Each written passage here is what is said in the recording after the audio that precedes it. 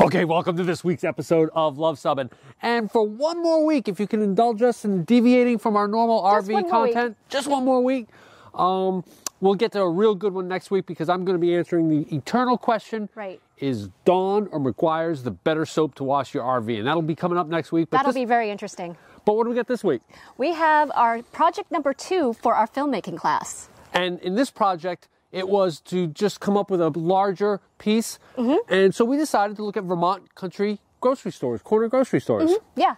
So what were some of the stuff we did differently this time? What we were doing differently is picking out the music ahead of time and matching the clips to the music and doing some little bit more interesting editing tricks just to try them out. So hopefully you'll like what we came up with, and stay tuned for next week, as well as hopefully a little enjoyable video this week. You can see behind us. Right, that's the ice storm. Our tree hasn't come back up yet. Yeah, if you checked out, crossed. Yeah, hopefully it's going to go vertical here shortly. Right. But yeah, so.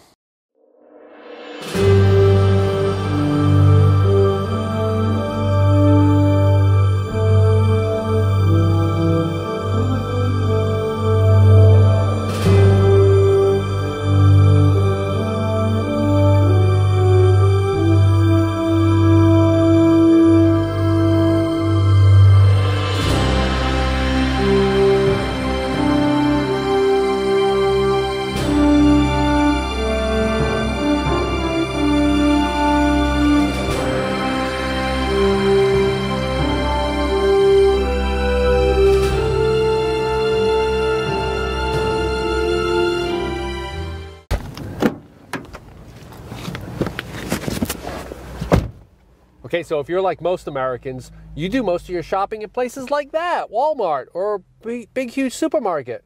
One of the unique things about Vermont, though, however, is our corner grocery stores. You know, most people think of Vermont, they think of the beauty, the monuments, the quaint village. But really, one of the things that sets us aside is these corner grocery markets. And why do they still exist? Why are they still here? When there's a Walmart, there's a Price Chopper, there's another big grocery store, yet we still have at least 6 of these little mom and pop corner grocery stores. And we're going to visit a bunch of them, and we're going to put together our meal for tonight from just these corner grocery stores. So let's go ahead and check some of them out.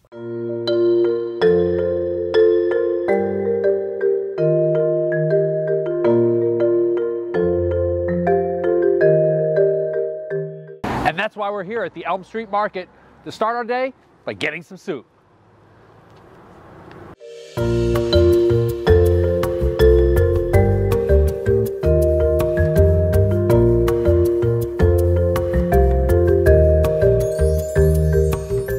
We're here at Elm Street Market out here in Bennington, and we've decided to get the soup here as far as our meal goes for tonight. And I tell you, I've had a lot of comments about this place on some of our videos, so it looks like it's going to be a delicious soup.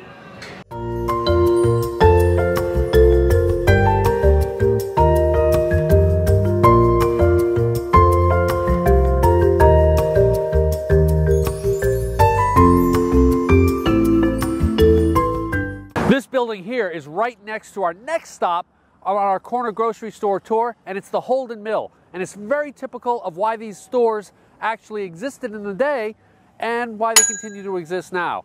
You can see the mill, textile mill, classic New England textile mill, and it's inhabited by a bunch of different businesses now.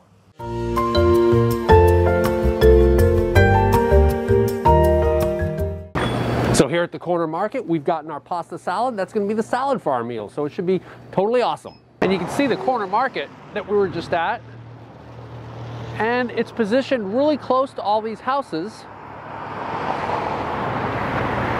and the mill.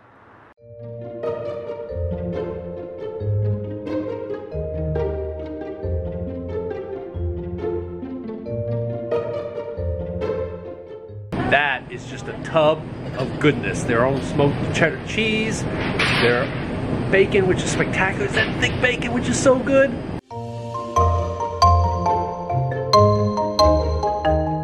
This is going to be the entree for our dinner. And these guys are known as by far the best meat in all of town, and everybody comes here when they're looking for their steaks, their barbecues. And so we're going to go ahead and I'll get the New York prime strip. So you're looking at this one right here? That one right there, yep. Henry's got that classic look of the Vermont corner stores. You know, it's really packed in tight.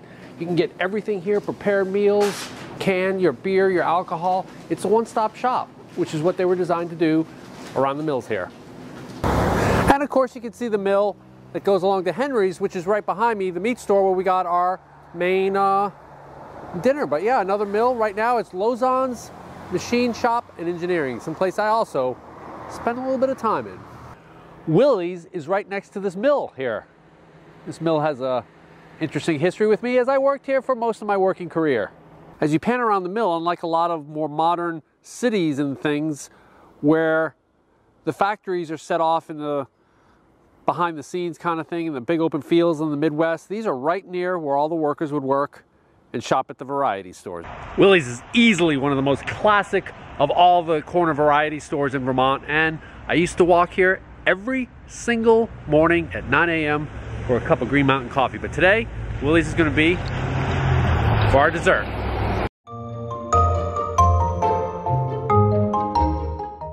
All right, we've got our multi-berry muffin, and if I recall from my work days, this is one of the best muffins you're ever going to eat. So Willy's is known for their bakery goods, and you can see it's just classic Vermont right here. I love this place.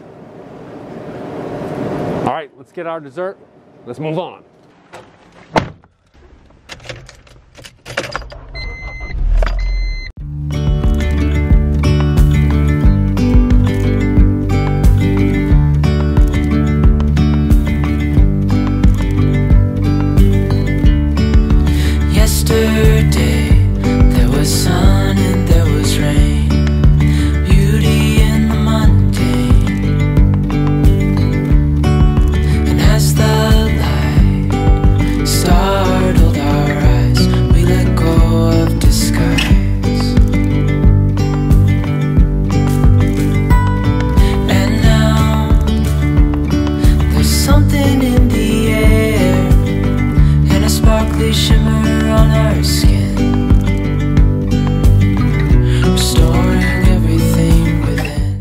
There's our meal from our Vermont corner grocery store. So let's go ahead and have a taste and see how it works out. We'll start with that Italian wedding soup.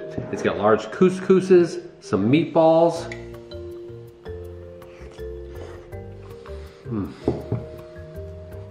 It's absolutely perfect. The broth is very hearty, it's very thick. It's got some kale in it. All of that works really, really well. Our next stop was our salad. And you can see they've got cheese and peppers and all different kinds of colors of pasta. Nice texture, really, really good. Let's finish with this steak from Henry's. Hopefully the smoking worked. It's got that smoky flavor. It's perfectly well done, nicely seasoned. Now let's go ahead and finish with that multi-berry dessert, which will be our muffin, which, if we don't finish it all, we'll substitute for a great breakfast in the morning. Look at that. Quite possibly the best muffin I've ever had. There you have it. Grocery stores in Vermont, a lot different and a lot higher quality than what you're going to get at your Walmart. All right, well, there you have it. Our film project is done. Right, it was a bit of a challenge to do, but a lot of fun. You can see from our opening, our bendy birch is no longer hanging over our It's sort of rig. hanging it's there, a little bit, but not too bad. So hey, if you like this video, give us a big thumbs up. And if you think we've earned a subscription, click the subscribe. And comment below if you have any suggestions about our cinematography skills. Because we come out with RV and Airstream related videos just like this one, and no more film projects every Tuesday. Thanks for watching.